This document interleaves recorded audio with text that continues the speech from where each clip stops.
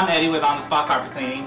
Today I want to talk to you guys about IDing urine contamination and how to treat it. So this is Daisy, and Daisy has been causing her owner quite a headache. I should know because I am her owner. Alright Daisy, go play with your brothers. Alright, so we want to be able to identify, and you have to have the right tools to identify urine. One of the tools we like to use is a UV light.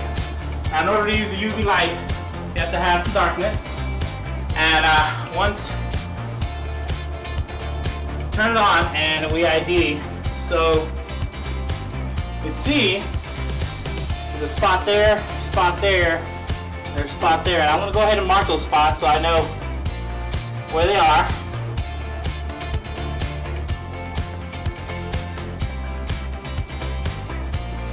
And let's see, find any more.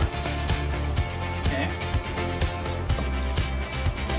Alright, now that we've ID'd where the Daisy has urinated, now we got to make sure that that's the only spot the urine has traveled.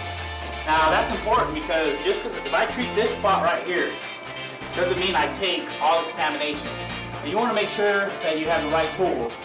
Now this is a moisture meter, and what this does is it penetrates into the padding and it senses the moisture. So as soon as I stick it in, you hear that beeping? It means it's still moist.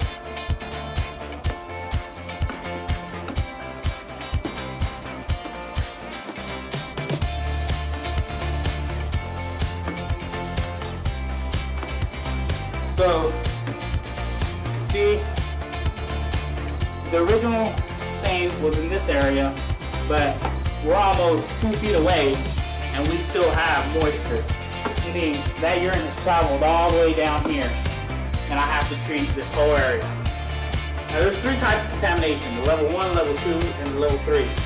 Now this is the level 2 because it has penetrated the fibers on top and into the padding.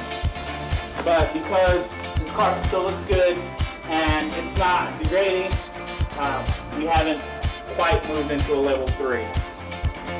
In order to treat this, we want to make sure that we soak this whole area with an oxidizer and absorb all that with a water cloth.